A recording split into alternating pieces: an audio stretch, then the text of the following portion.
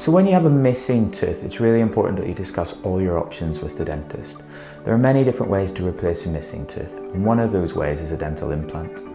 Dental implant involves a very small titanium root being put into where your tooth root used to be. After that's healed, a new tooth, like a crown, can be attached to that implanted root. Ultimately, it gives you an independent way of replacing an individual tooth, or in some cases it can actually replace a full complement of missing teeth with only a few implants. Patients tend to find that this is the treatment of a missing tooth that most feels like their own teeth. It's also one of the most longer lasting and most successful treatments that you can have done.